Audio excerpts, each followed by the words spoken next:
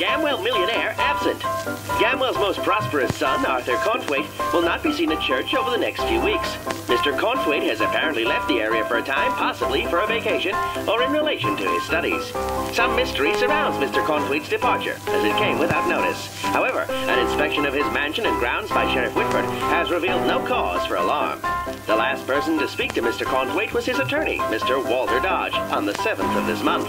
At that time, he gave no indication of his imminent departure, but according to Mr. Dodge, he did seem quite preoccupied, no doubt with his travel plans. We all know well that besides being a Gamwell landowner, Mr. Cornthwaite is also a millionaire, a scholar, a philanthropist, and an explorer. He may well be off laying the groundwork for some future exciting expedition, or perhaps just relaxing for a time in New York. Gamwell citizens will no doubt remember fondly Mr. Cornthwaite's numerous generous donations to local charities and to the town library, and join with us in wishing him a safe and happy journey.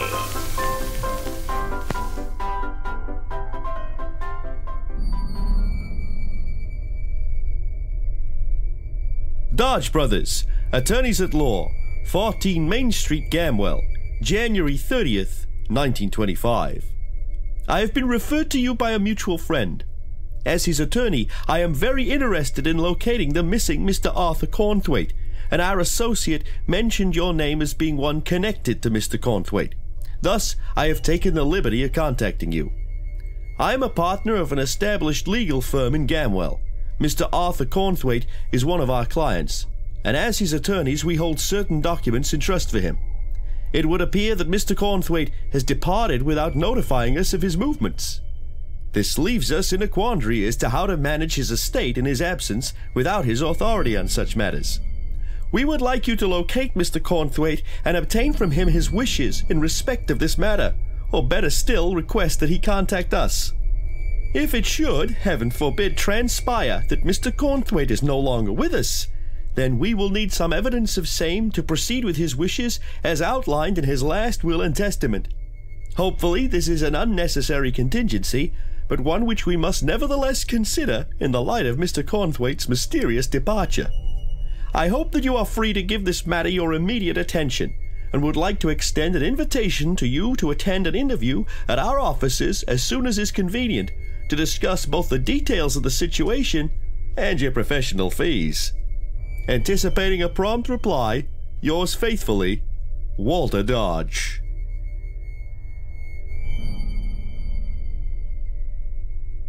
The Apocalypse Players present The Cracked and Crook'd Manse. A scenario by Mark Morrison, updated for 7th edition Call of Cthulhu by Lynn Hardy. Starring Joseph Chance as Rose Damien. When she started with nothing, her mother was a member of a religious group, a Christian sect, and she would go dancing with the old-timers down in the bayou. So it was pretty wild. But then her mother had to move north when Daddy died. Danann McAleer as Sebastian Palmer. Born in Ireland, and he's Catholic.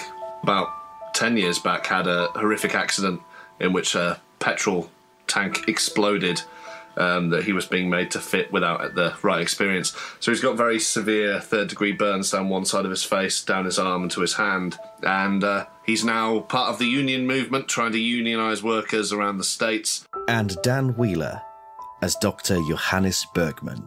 Quite gaunt, frail, sort of pale and clammy appearance, but quite, bookish.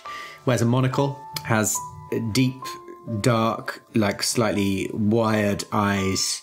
He doesn't look particularly well. I am Dominic Allen, your keeper of arcane lore. We join our investigators on a cold and crisp February morning as they arrive in the small Massachusetts town of Gamwell for their auspicious meeting with the Dodge brothers and to hopefully uncover the truth behind the mysterious disappearance of their old associate, Mr. Arthur Cornthwaite. You've arrived in Gamwell. I don't know if you've all taken a car or whatever, but it is, it's out of the way. It's not, it's a place it's a stopping off place somewhere else, just to somewhere else. You might stop off and buy, supplies there or have a break.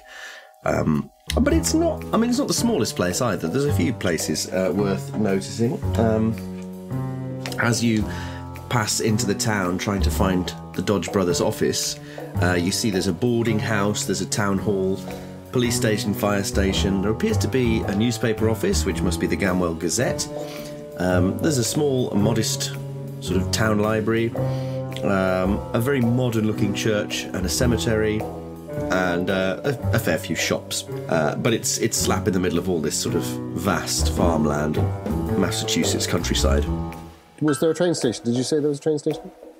There is no train station. Right. With buses. But it's like a, rickety country bus. It goes, from Arkham to... it stops at Gamwell, and then...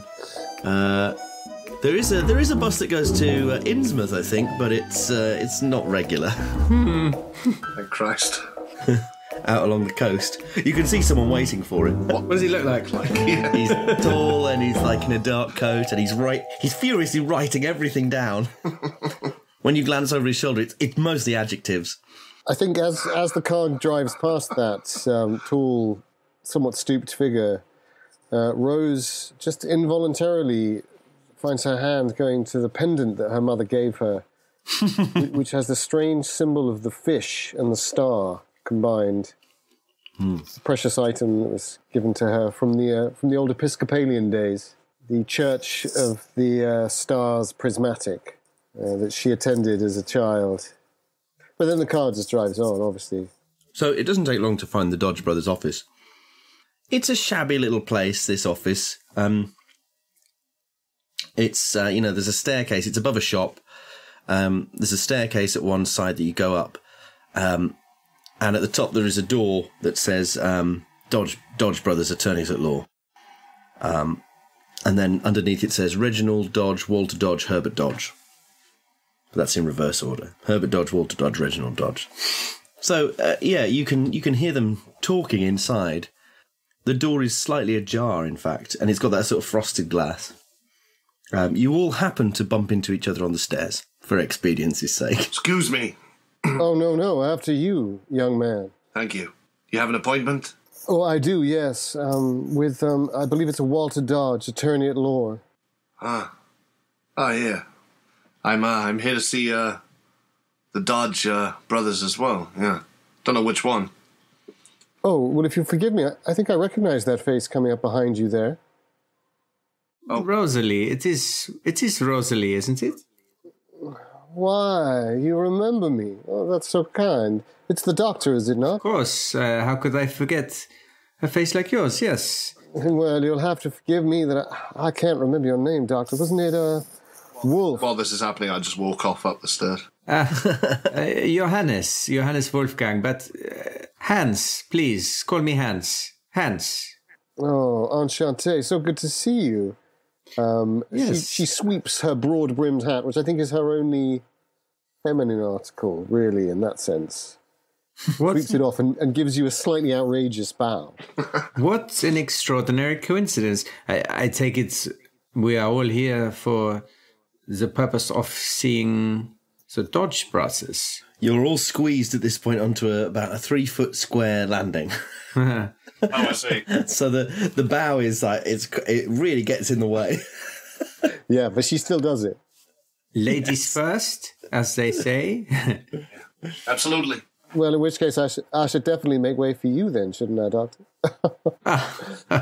No, but I jest. Oh, your American sense of humor. This young man, I don't believe that I've met him. Have you had the pleasure? No. Oh, well, my apologies. It's Palmer. Sebastian Palmer. It's a pleasure to meet you, Mr. Palmer. She holds her hand out. Which hand does she hold out? The right hand. That's good. I shake with my right. It's quite a firm shake. Well, pleasure to meet you. Is it self-evident that the hand is burnt as well, or is it just the other hand is the left hand And the left side of the face. But obviously the face, she would know. Yeah. Yeah, I think she unapologetically studies you. Mm. And, hello, Doctor, is it? Dr. Johannes Wolfgang Bergman, yes. Okay. Pleasure. Pleasure, Doc. Likewise, great pleasure. I'm fascinated to see what the Dodge brothers have to ask us about. Were you a friend of Mr. Cornthwaite? Oh, yeah, so we are here for the same thing. I wouldn't say a friend, no, more an associate, perhaps, but yeah, he seemed like a decent enough fella. Yes, very much so. Interesting man. His letter startled me, but intrigued me as well. I suggest we go in and hear more about it. Yeah, well, yeah, let's do that. And is there a door that's obviously the thing to knock on? Yeah. It's got the names on, and it is slightly ajar. But they don't seem to have noticed you on the landing because you can hear them talking. I'm just going to walk straight up and give it a rap because In those split seconds, could I do a listen check? Yes, I was about to say the same. Yeah. Perhaps for different reasons we're doing it, but... Wait. Darn it. I heard nothing because of your American yabbering. Yabbering. Well, pardon me, Doc. Yeah, I've done an 11. That's a pleasing listen check. Rose manages to hear... It's nothing particularly exciting, but actually, well, maybe it is relevant. You hear them saying, well, I mean, if we don't hear anything, when do we involve the police? We can't involve the police. Another year like this, and we're going to be out on our hindquarters. We're going to be broke.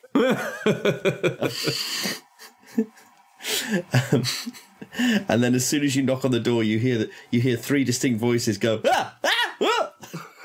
Oh, come in, please. You're confronted by, as you step into the room, stood around one table in the middle, there are three diminutive men. The tallest is about 5'6", my height. Oh my God. I'm like a giant to these people. Yes. I mean, she's 6'2". Literally. One of them, they all look like within a couple of years' age of each other. They all bear a strong family resemblance. One is sort of balding, one has a moustache, and one has a very sort of pallid, kind of wan expression. The Marx Brothers. Yeah. Very much so. They all look incredibly worried and stressed. Their office is, it's a bare room pretty much, with a desk for each of them and a table in the middle. There's a few filing cabinets, and this, the paper is just sort of papers and documents stacked all over the place. The windows are grubby, but they sort of look in amazement, and then one of them steps forwards, the one who doesn't have a moustache and has a full head of hair and a bow tie, and he says, "Oh, hello, I'm Walter Dodge. You must be Madam Damien and Dr. Bergman and you must be Mr. Palmer. Welcome. Thank you for replying to my letter. I'm amazed you've come so quickly. Thank you." Not at all. In fact, let me reassure you, Mr. Dodge, there's no need for the police. I couldn't help it over here as we came in. Why, Mr. Palmer, the good Dr. Bergman, and myself will readily be your first form of investigation before such drastic needs. She draped herself across the nearest chair. They all sort of look quite abashed and sort of go, and the one with the balding older one comes up, and even though you've already sat in the chair, he sort of touches it as if to sort of tuck you in with it. "Oh, there you are, madam." I think the look is withering, but she's busy lighting up another cigarette. She's not 6'2", that's too tall. She's 6 foot. Please, yes, please do sit. Please sit. Oh, thank you very much. I pull up a chair as well. I'm happy standing, thank you. Yeah. Forgive me, I'm Walter Dodge. This is my older brother Herbert, and this is my younger brother Reginald. We are the Dodge brothers. Almost involuntarily, Reginald claps his hands. In which case... Stop it! So without sort of... One moment she's just lying there, draped, so looking a little bit like a kind of leopard. And then suddenly she's on her feet at the clap, and she starts doing a little clap number, throwing her... Step will change. And I'm going to do my dance check. Oh. It's a 0-6. Oh. I mean, I didn't really ask for it wasn't really contested there. What are you hoping to achieve? But I'll let you have I'll let you tick the box. I mean, she's not going anywhere, let's face it. It's a one and done here. But she puts on a little show for all, and then ends up right next to the guy and does a single clap and then winks at him. Yeah, Herbert, the older one, he bursts into applause. Gets an erection. Quite right. And Walter says, well, that was marvellous, but we should probably get down to business. I couldn't agree more before the doctor starts to analyse me. I am... at that comment, there's a sort of, like, a smile flickers across my face. I flick open my doctor's case and take out my notepad without sort of opening the case properly, so you can't see anything else in it. I just draw the notepad out on a pen and then close the case again. Yes, well, I'm sure you've probably got questions, but the long and short is we haven't heard from Mr. Cornthwaite in quite a while now, and we're getting awful worried. Obviously, we're happy to pay for your if you need some time in Gamwell. I mean, I don't know. We haven't had time to really ask around, but I'm sure maybe people here might know. But you could ask around here, and if you're staying in Gamwell, we're happy to pay for your accommodation at the boarding house for one night, and then obviously we recommend going up to his house and having a look there. We can furnish you with the keys. We also haven't really had time to properly investigate there. The sheriff went up there and said it all seemed fine. The older one goes, we went up there as soon as we thought we should. To which the younger one says, well, we didn't go in, though. We didn't go in. What do you mean you didn't go in? We stood at the gate and we shouted. Do you mind me asking why you didn't go into the house and why you stood at the gate? Well, it would have been impolite. Could I do a psychology check to see whether it's anything more than it would have been impolite? I have rolled a 09. That is an extreme success. Yeah, you spot the moment where he thinks of what to say. Mm. So you know there's a bit of some sort of check that he's done on himself, this older guy, Herbert. And then he says, besides, access to the Fitzgerald mansion is always difficult. To which the middle brother gives him a look and he says, Cornthwaite mansion. Obviously you don't know where he is. That's the point of us being here. But had he talked recently about any future expeditions, anything maybe more local than his continental journeys? Not particularly. He just not long ago he got back from South America. Yeah. I heard about that. Good relationship with the local police force? In South America? No. I don't know if there is one, but here. The sheriff is a very fair man. He's a thorough man. He's a good sheriff. Oh yeah, I wouldn't bring his character into doubt at all. So one night, you say, in the local. Yes, I can. Let's talk expenses. I have my car with me. I don't know how these guys are traveling. Gas mileage, things like this. We agree that in advance, or do I just bring you the receipts? Well, we could talk about that. Yes, we're willing to pay $100 to locate Mr. Cornthwaite, and $100 bonus if you can get the answer within the week. Okay. Expenses on top? Agreed. Anything else you can tell us? Well, wait a minute. I mean, $100 covers an awful lot of expenses, and it's not far. We're asking you, Gamwell you can explore on foot, and the mansion is only... Is this $100 each? How much is your last client worth to you? Is there, like, a young clerk or anything like that? Is there a receptionist or anything like that? Literally the three of them. Skeleton staff. It's just the three brothers. Yeah. Okay. But you can give me a charm or a persuade roll if you want to, or intimidate actually with that line of questioning about their last client. I don't want to go full intimidate. I'll try persuade. Okay. I was just checking because $100 each, I could work with that kind of payment. But if it was $100 between the three of us, I think that would not really be sufficient for this sort of sensitive. Yeah, the old expenses persuade didn't work. Bad roll. I would like to try a persuade with the comment I just made that $100 each would be more than fair, but between the three of us, it's really not sufficient. And that's a 0-3. That's an extreme success. Okay. Well, they sort of look at each other slightly worried, and then the youngest one says, well, of course, $100 each. In fact, $200 each, with a $100 bonus if you get it by the end of the week. And the other two sort of look at him and then grudgingly nod.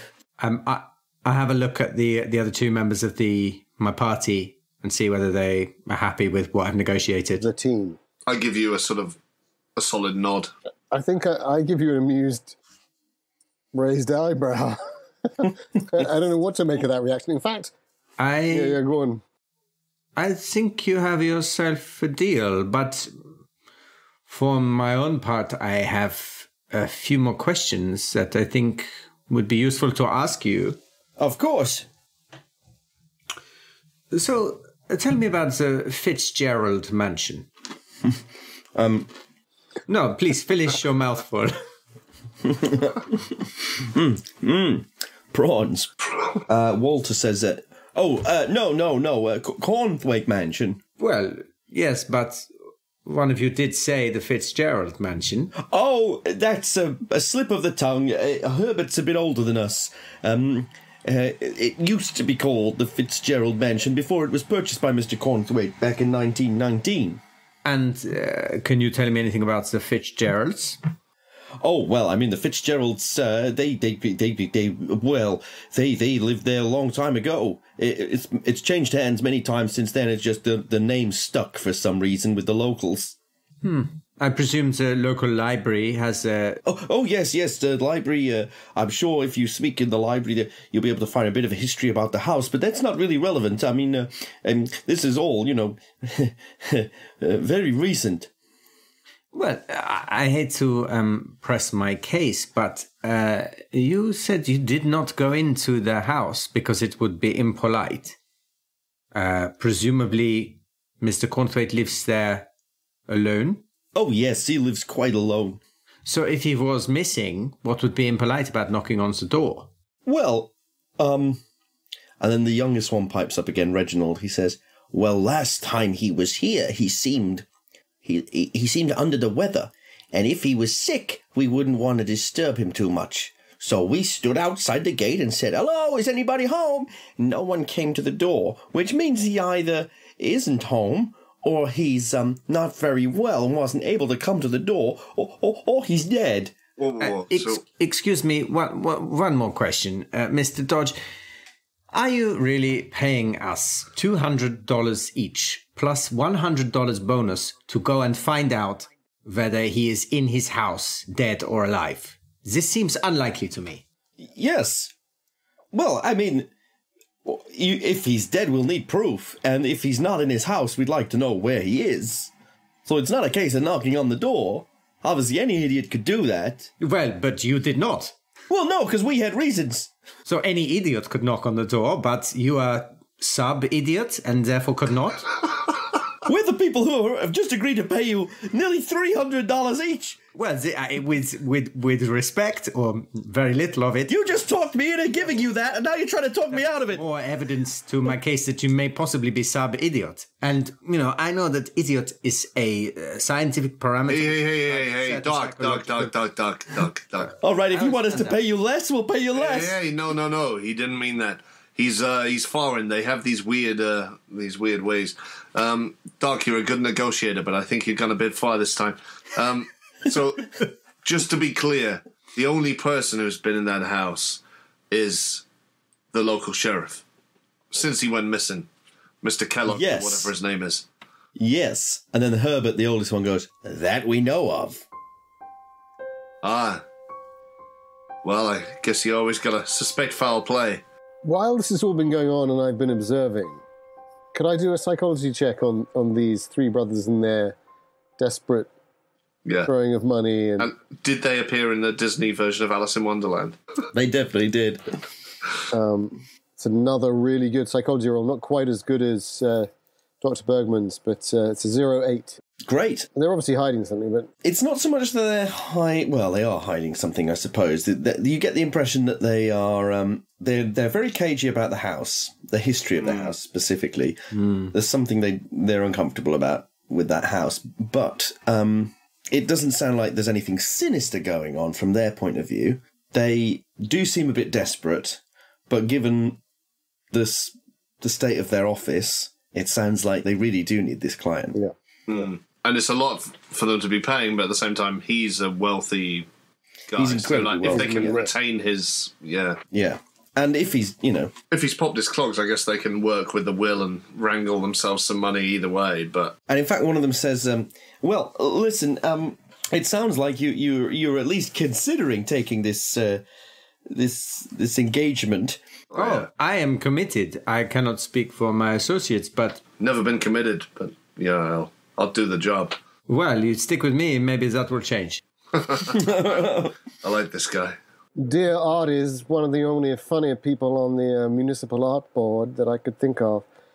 I'd be terribly sad if anything bad had happened to him, but he does like to swan off to these exotic places. You said that he came back from South America. Do you have any knowledge of what he was doing there? He was on an expedition. I mean the nature of the expedition. I understand. Oh, I don't involve me. We have his accounts. You're welcome to have a look through. The last thing I was going to say was that we've got your rooms at the boarding house for tonight, like I said, and then if you're going up to the house tomorrow or whenever, then you're welcome to stay in the house, provided that no damage is done to the property. If any damage is done to the property, then we would obviously have to either reduce it from your fee or otherwise forego the fee. That sounds quite reasonable in theory, but if you have not been inside the house, how will you know whether the damage is done by us or whether it has been done previous to us? You'll supply a photographer. Should we you send a photographer to take preliminary photographs, or we draw sketches and say, oh, there's a little bit of damage to the banister here, and there's no. I mean, we'll be very reasonable. Obviously, wear and tear is to be expected, and the sheriff has been there recently, and he said there is some, there's some damp issues. So obviously, I'm talking about, if you break a window or. Excuse me again. I'm sorry to be talking so much, but this seems a very, very peculiar thing to require. Why would you think that we would break a window? Who do you think we are? You employ us, you pay us $200 a piece to investigate the disappearance of this man, and you're telling us not to break a window? Do you think we are a bunch of undergraduate students who are going to have a party in this mansion? That was just an example. We don't think you're going to break a window. And they all involuntarily glance at Sebastian Palmer. I'm utterly used to that, and I just smile at them with my half-burned lips. As Miss Rose here suggested, I would like to have a quick look at those accounts, primarily because I was actually Mr. Cornflakes. He actually he tried to. I'm sorry. Cornthwaite. No, Mr. Cornthwaite. He liaised with me on the hiring of some of the workers to help with the expedition. I'd just like to make sure they all got back in one piece and were properly remunerated. So, yeah, I'll have a quick look at those if that's all right. Yes, they one of them goes over and starts like going through the filing cabinet and comes back with a set of accounts. Well, feel free to have a look. Surely it's not that much to leaf through if it's just the last expedition before he came back. It's not like I'm not going to be looking through the whole tome necessarily. I might want to at some point, but... Could we take it away with us so that maybe we could peruse it in the boarding house? Oh no, we can't let them up to the office. Understood. I understand. That's fair. Unfortunately, you will have to give me an accounting roll. Oh, yeah, happy to. For once, I am happy to do that. And it will still take you a bit of time, so I don't know if you're all doing that or if maybe the role is me sort of opening it and just having a look at how detailed it might be to like sort of analyse, because obviously these guys are chaotic. Who knows what their bookkeeping's like? So let's do the roll on that. Oh, 2 on a 55 accounting. Oh, very good. But if it seems like it's going to take a while anyway, I might just turn to the others and say, I'll meet you at the boarding house, but I'm going to have a quick look through this. So feel free. I'll meet you there, shall we say, in, I don't know, how long do I estimate this might take me? Half an hour? Half an hour. Okay. 20 minutes? I'll say, shall I meet you guys there? And you guys, I'm so casual. Shall I meet you, you two there in half an hour so we can discuss our next moves? that seems wise. What time is it? Remind me. My watch is... Oh, it's probably like 11. Morning, yeah? Good. Yeah. While this conversation is going on and the material is being brought forth, is there anything of value left on these desks at all? Nothing amazing. I mean, there's like a Newton's cradle and some pens and... Yeah. You know, there's nothing of... some nice writing paper. But other than the writing paper, there's nothing of any particular value in the... No, not really. They do have a safe, but you suspect it's probably for keeping people's, stuff for them. Yeah. Information rather than... An office filled with thousands of executive desk toys and no paper. I think she wanders over, somewhat mysteriously, rather suddenly, to whichever window she might be able to get to and looks out of it. It seems to be slightly ignoring proceedings. You see across the street you can see the boarding house from where you are, Haggerty's boarding house. Haggerty's. A couple of shops. There's a cemetery, sort of like, in the middle of the, there's a sort of green, and then on the opposite side there's the cemetery. The youngest, I know what she'll do. She'll go over to the youngest member of the Dodge brothers. Who's about 57, by the way. Nice, okay, my age. Perfect, weak. Weak at the knees. And she'll say, I'm so sorry, I seem to have mislaid my ladder. Could you possibly do me the honours? And she puts her cigarette holder over to him. He fiddles in his pocket, comes out with a Zippo, he opens it, he drops it on the floor, he scrambles to pick it up. Is it a decent looking Zippo? It's all right. Could I do a dexterity check to try and catch it? Of course, yeah. 09. Oh my god, we're rolling amazingly, all of us. I've got my lucky dice. Extremely well. That's so good. So far. So we're about to go down the shit. So I'll catch it and I go, oh no, don't worry, I can deal with that. And then I'll walk over to the window, light it, and just put that in my pocket. Okay. I notice even that brief fall before she snatches it, but all I do is sort of, anyone watching will see my eyes dart and widen, and then sort of breathe and sort of look down at the book again.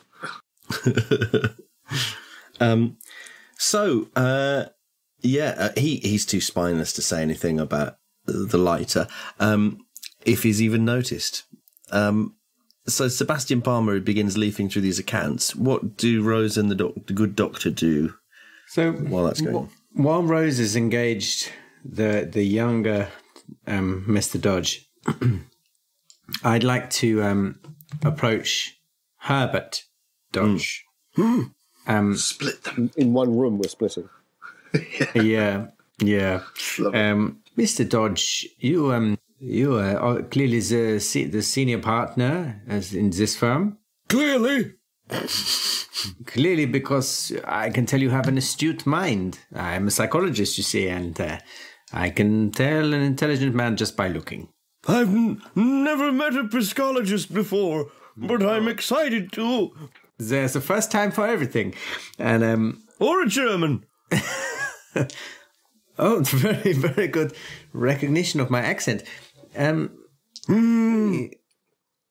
me, you perhaps have some sort of, and I'd sort of take him by the arm and steer him away from the centre of the room and speak a bit more softly and say, it seems to me that you have a certain emotional reaction to the Fitzgerald mansion.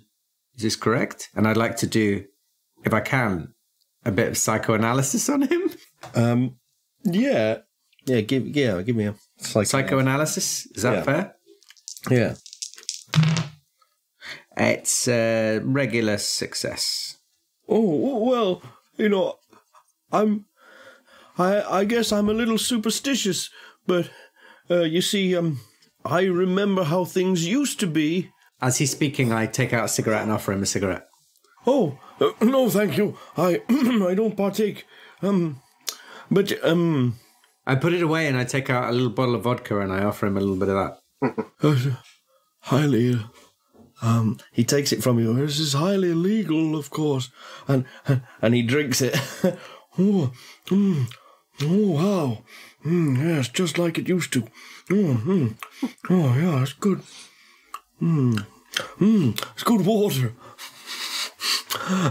He says, glancing strong, very, very strong water is what I like to say. Takes me back to my, takes me right back to my early 50s.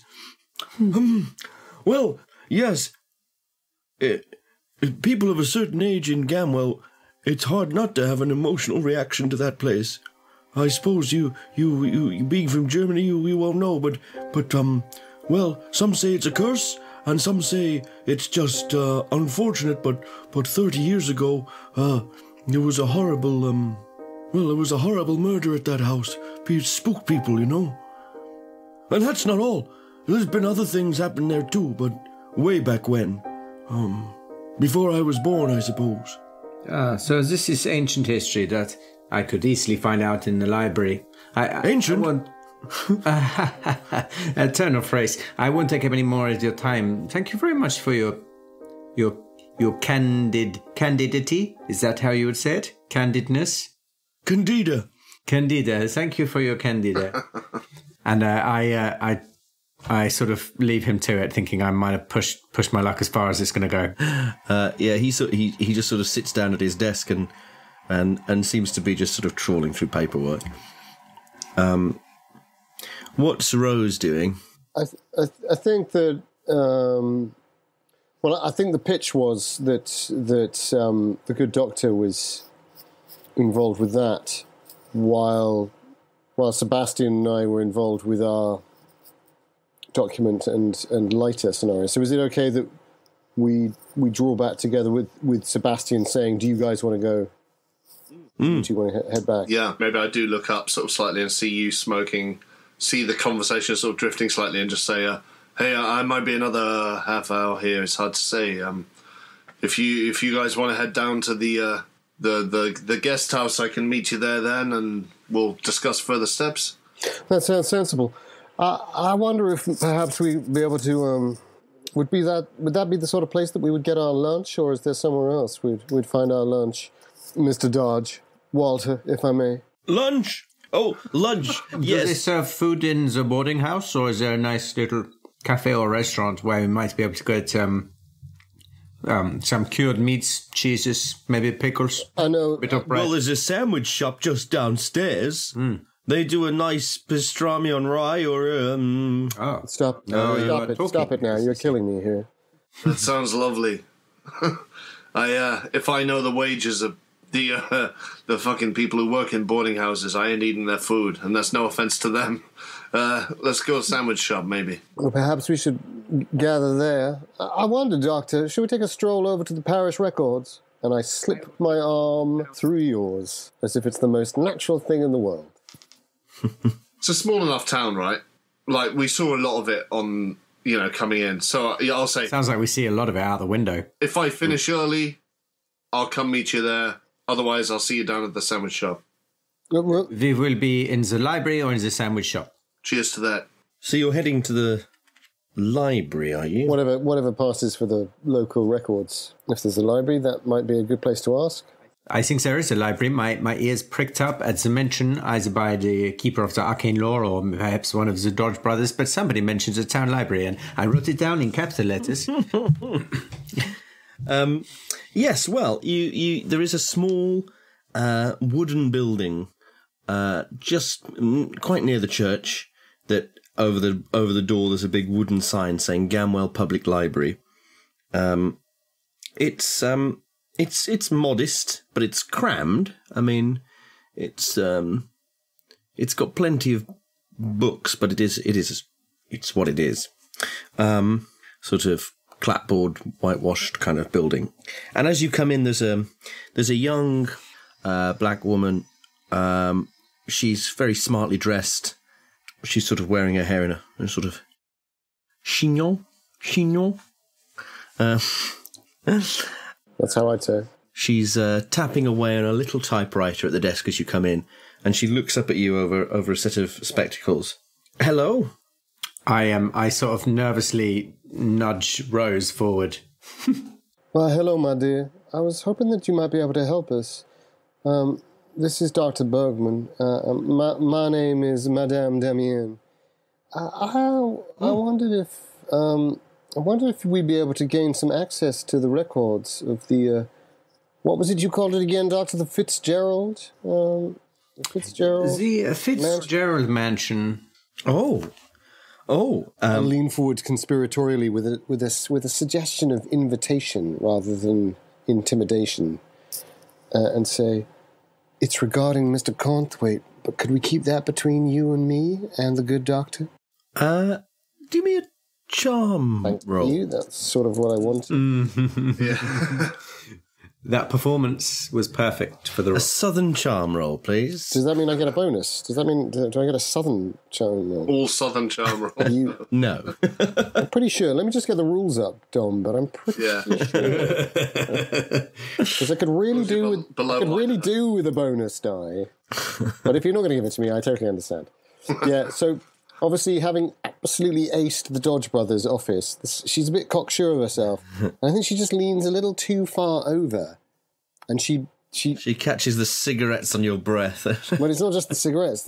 It's also the kind of intense alien nature of her. She's like 6 foot tall and like a skeleton. Viewed at the wrong angle, she could look like your worst nightmare, even though she's sort of glacially attractive. And she's slightly too focused. Would you like to push the roll, or are you accepting a fail? Actually, do you know what? Yeah, I think I will. I think I'll... Or you can spend luck. And I think the way I push the roll is I take that as too high. 85, I roll. I take my pendant out, and I just coil it around my fingers, realising that I've overstressed myself. And I pull back a bit, and I say, I knew Arthur. That is to say, I know him, and the Dodge brothers are very concerned about him. I'm sure these small towns speak so easily. People talk, don't they? But the doctor and I are very concerned for the gentleman in question. Is there any chance that we'd be able to access those records? I'm sure that potentially we could make it worth your while. Yeah, but again, give me that push roll. Again, with a sense of 24. Boom. That's a hard success. The doctor is mopping his brow with his handkerchief. He could tell that things were kind of touch and go. Yeah. Well, I think she's sat on the desk by now with this manoeuvre. It's that sort of late winter weather as well, where it's kind of it's damp outside and kind of slightly humid. It's cold but humid. That's not why he's sweating, but fine. Yeah, but the atmosphere is suddenly very oppressive in this cramped library full of absorbent books. She sort of is mesmerised by your pendant. So what a lovely pendant. Well, I think it was my mother's. Oh, well, I have to say, not many people come in here asking about the Fitzgerald Manse. Those in Gamwell already know about it, and those outside, it's kept quiet from. And I have to say, I'm actually writing a book about the local area. I'm something of a local historian. Let me find my notes. And she goes into her desk and starts pulling out sort of copious notes, old newspaper clippings and all sorts. Is she into her desk enough that I could have a private word with Rose? Yeah. Cher, you carry on. Yes, Doctor? Miss Rose, you seem to have got some measure of this young lady, and perhaps it seems that she is going to reveal an awful lot more than we might have hoped. So I wonder, would you like to stay with her, and perhaps I could have a little look around the library? I know my way around the library, and see what else I can find while we are here. That sounds very sensible. I would say Wolfgang. Do you prefer Johann or Wolfgang? Please, Hans for my friends. Hans. Well, Hans, I think be on your way, and best of luck with you. And Mew, I'm sure you will report back anything exciting that this young lady has discovered in her fascinating book writing enterprise. She smiles, and he hurries off behind the nearest bookcase. Okay. She resists a desire to slap his buttock in a nice way. Well, let's start with the Doctor then. So, what, you're just having a look through the bookshelves and seeing what kind of, trying to get a measure of the library. Yes. Well, I guess I'm getting the impression that Rose has somehow hit the jackpot in terms of this librarian being a font of information about the Fitzgerald mansion. So I'm thinking I might be able to find something else about in this library. What I remembered hearing was that Cornthwaite was a major donor to the library. So I would like to see if I can find anything specifically about Cornthwaite, maybe related to him being a donor or just generally in relation to his interests, his expeditions. Okay, well, if you give me a library use roll, we'll see how you do. Just about a success. Great. So with Seb's accounting roll and Dr. Bergman's library use, let's find out what you've found out individually. So we'll start with Sebastian. You've spent a bit of time going through these accounts, and a few things stand out. It's immediately obvious that Cornthwaite is incredibly wealthy, and he's going to be wealthy for a long time. He's got some incredibly sound investments. Right. And sure enough, you come across his last major expedition, which was to South America in 1923. With your... the other things you notice straight away, the staff payroll at his mansion, there is a sort of a stipend that's paid out of his accounts directly to him as a lump sum that he must therefore then distribute privately to the employees. Right. So they're not individually listed on the accounts. It's just an attempt, presumably, to keep their identities private. Right. So it's impossible to tell from that how many staff he has? Exactly. But yes... with your extreme success, you notice two other things that stand out. Passage back from South America, he organised quite the trip out there, with, organising specialists and experts to go with him, equipment, supplies. Yeah. Coming back, only passage was booked for one person. That's not good. No. And finally, the 7th of January 1925, so little over a month ago, there was a purchase order for a large amount. It was a dumpster truck to bring a supply of salt to the house. Oh, fuck. But according to the accounts, it was not fulfilled, so payment was never made. Right. that's the last thing on there. Can I do a little occult check? It's very unlikely I'll succeed, but the idea of bringing a lot of salt to a place. Is that fair enough? Yeah. My occult's not high. Obviously, as Danann, I know certain things about that, but yeah. What is it? 50? No. Okay, no success. I don't really realise anything. It seems like an odd request, maybe, but yeah. Yeah. The Certainly. Dodge brothers are there with you. You can ask them if you want to about anything that you've read. I think, it's odd. If I've finished, is that the last thing I sort of glean from accounts? Yes. Yeah. So I think, I will turn to, which is the one that hasn't been accosted yet by the other two? The middle brother. Actually, I will say that some of the expedition you can work out where he went to initially, at least. Oh, okay. He went to Lima and then travel down to Puno, and then you don't know, then all the other purchases were made presumably on site, but the right. travel back was from Rio de Janeiro. That's a long way. I was going to say it's a fair old distance, right? Yeah, we know it's a couple of thousand miles away.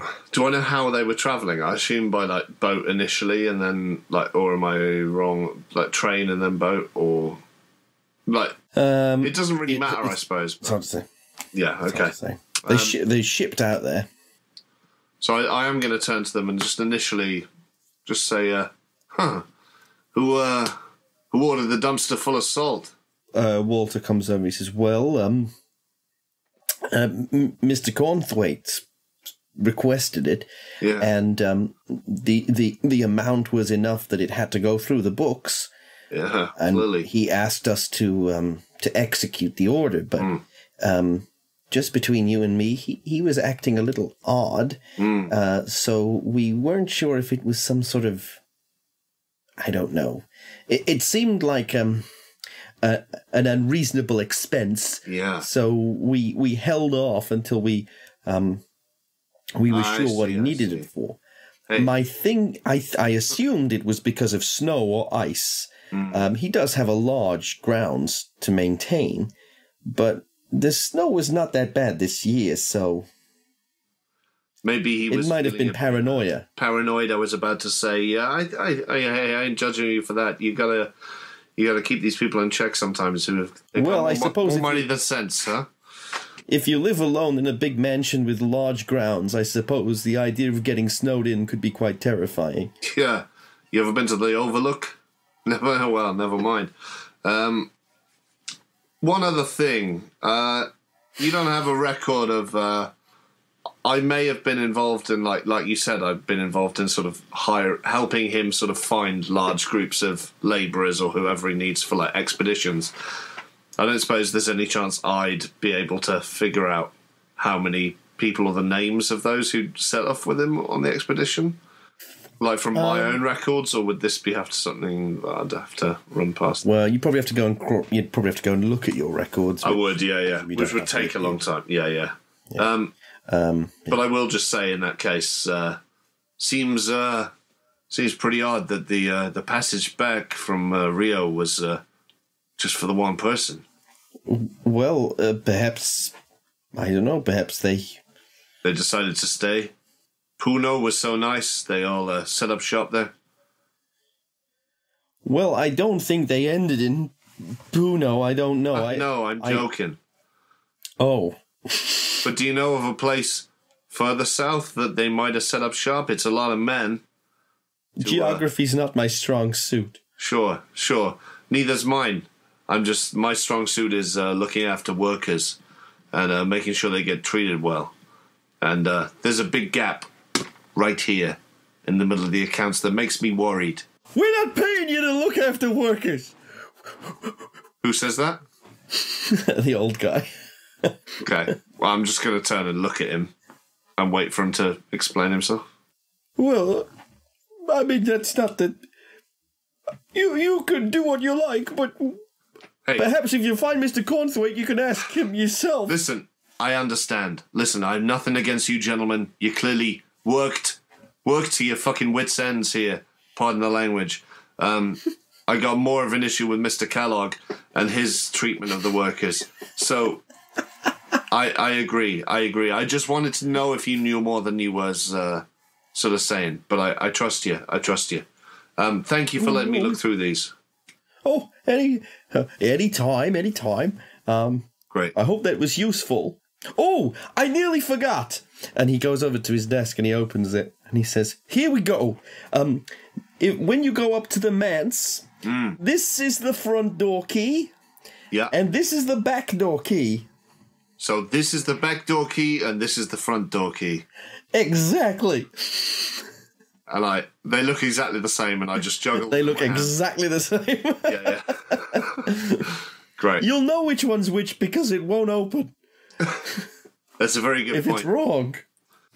Thank you. Well, I think that's pretty much all I had to ask you, gentlemen. We'll get on with our work and hopefully get back to you very soon. All right, then. At which point I'll leave them to their shenanigans and go and find the others. So, the Doctor. So the first thing I did was nip behind a bookcase and just get a little tiny spot of cocaine out of my bag. Ooh. Just for a little pep. A little perk up. Felt like sort of flagging a little bit. Okay, yeah. But that's all. That's so my reason for ducking out of view. That was my reason for getting away from. That was my main reason for getting away from Miss Rosalie. But that done. Then that library check happens, and so you notice the library. It's odd that it's so small, and yet so many of the books seem to cover, mainly anthropology. Perhaps on a whim, you pick one out, one of these anthropological books, and when you open it, it's got Arthur Cornthwaite's name written in the front. It's since been stamped, Gamwell Library. But it must be one of his books. Can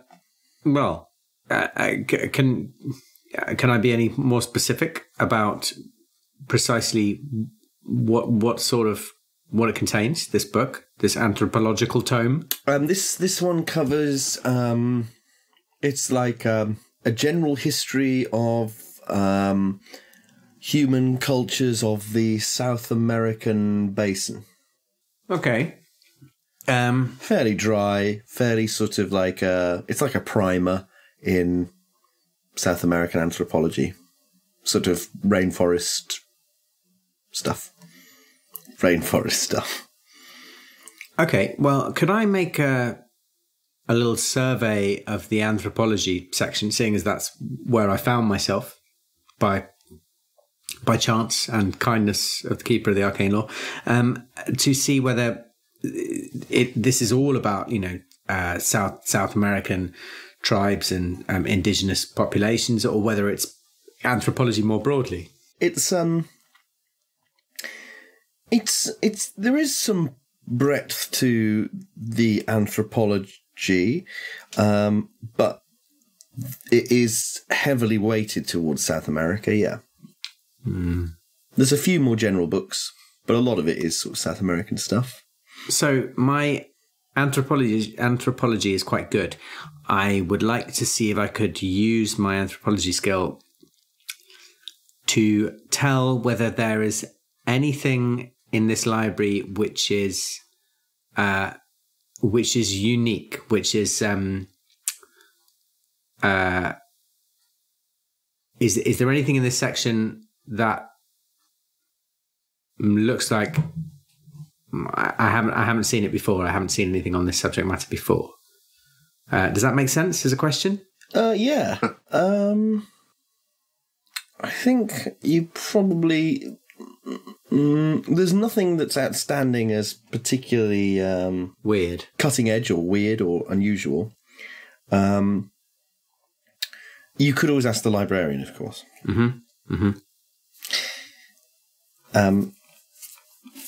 And speaking to the librarian, Rose Damien, she's got all these notes out about the book she's writing.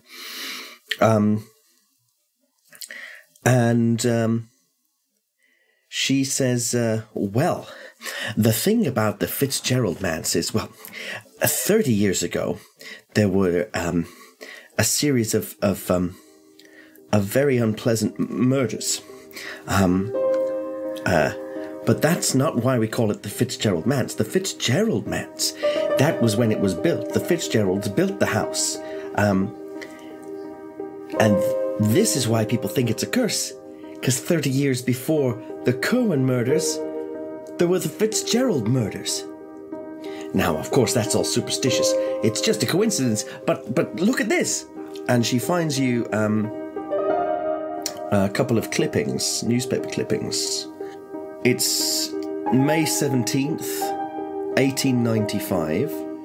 Gamwell family slain in terrible attack.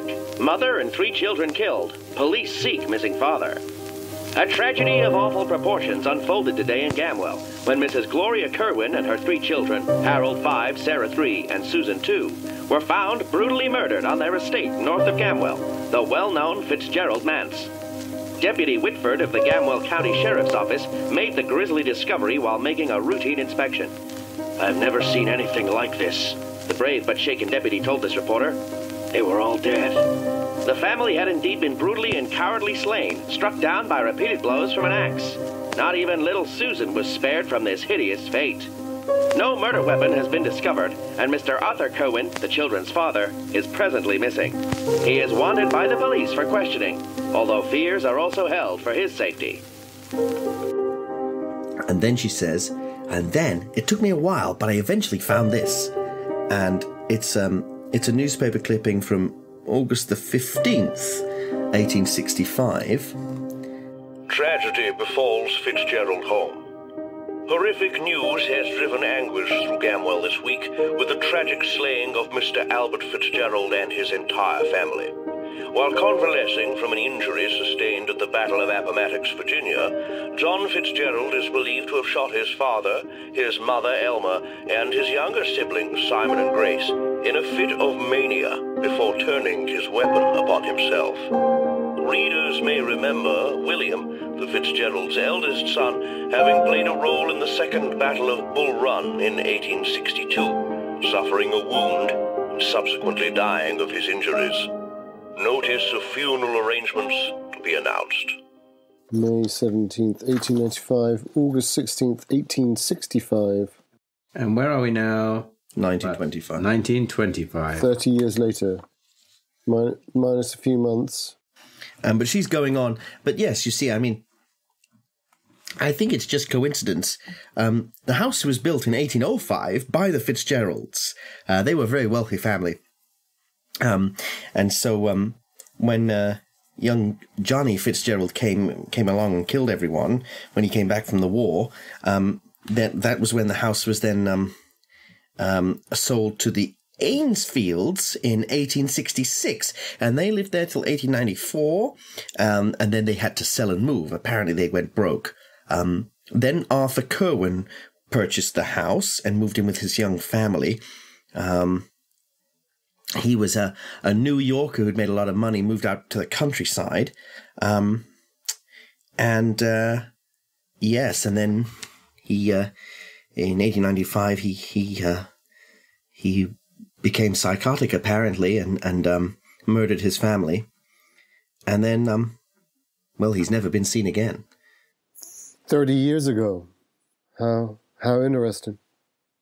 What was your name again, Don? I don't think you gave it to me. Oh, I'm terribly sorry. My name is Susan. Susan Arwell. Hello, Susan. You can call me Susie, she says, smiling.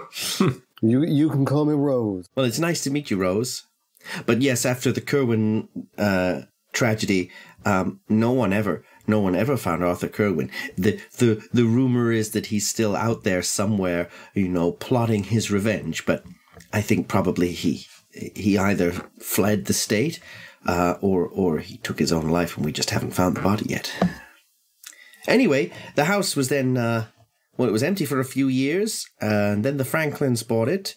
They were quite old. Martha died, and then Henry died, and then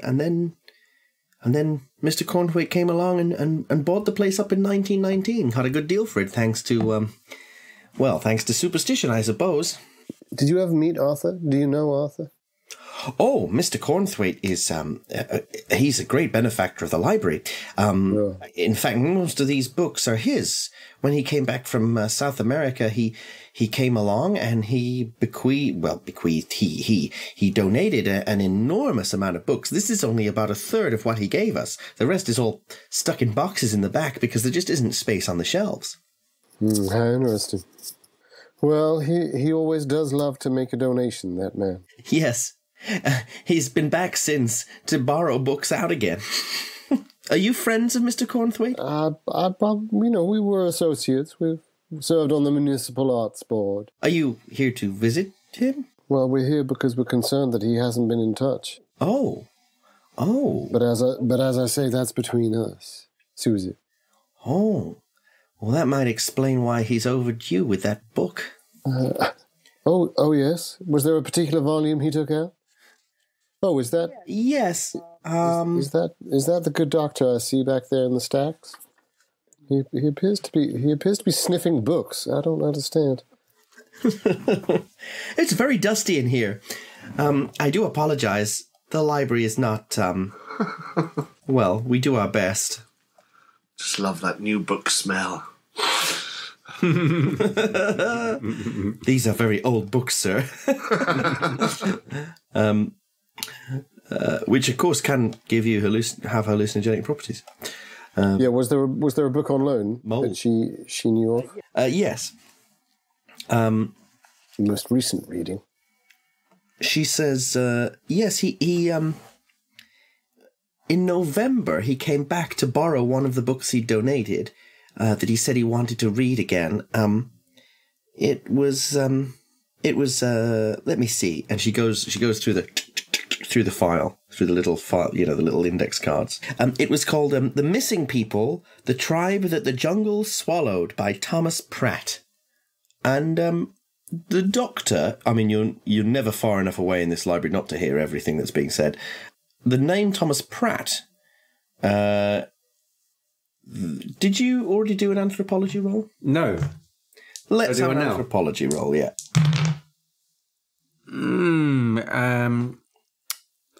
I failed that, but...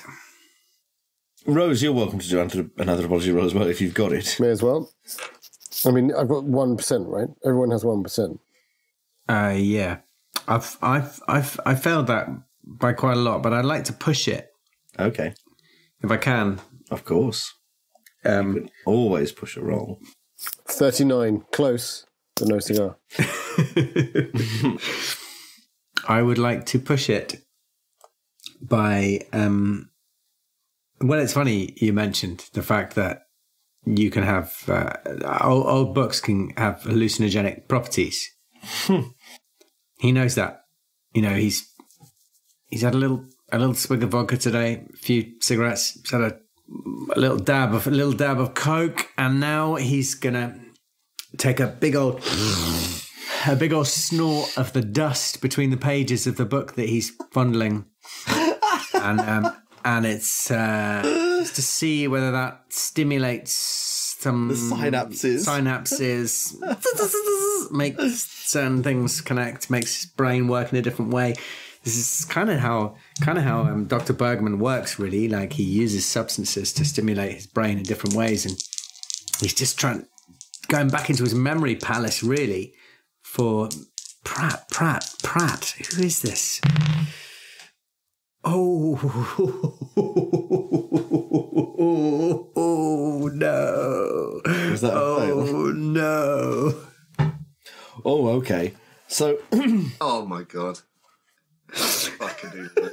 That's just what you want, isn't it? It's just what you want. A pushed roll, taking drugs, and then rolling 100.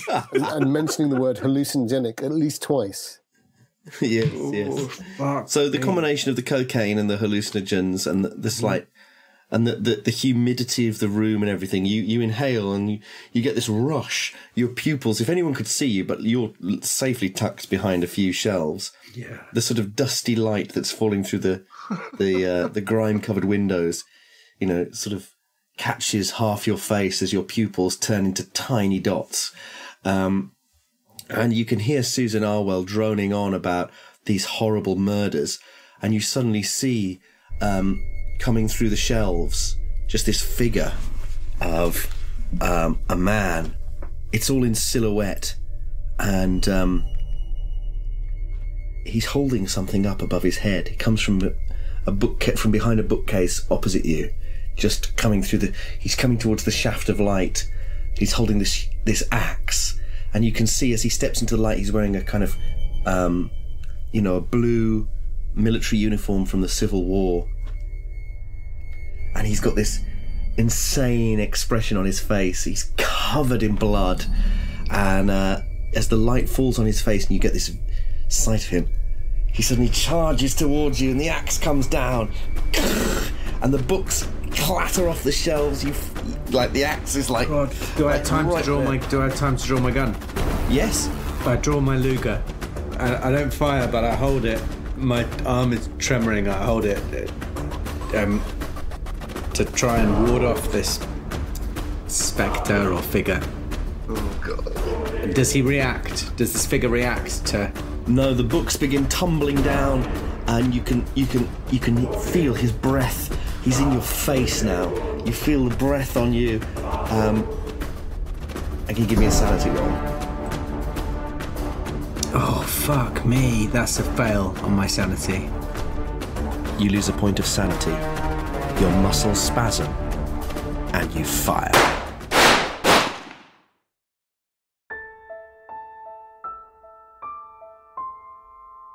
This was an Apocalypse Players production. For more information about the podcast, go to apocalypseplayers.com. Thanks for listening.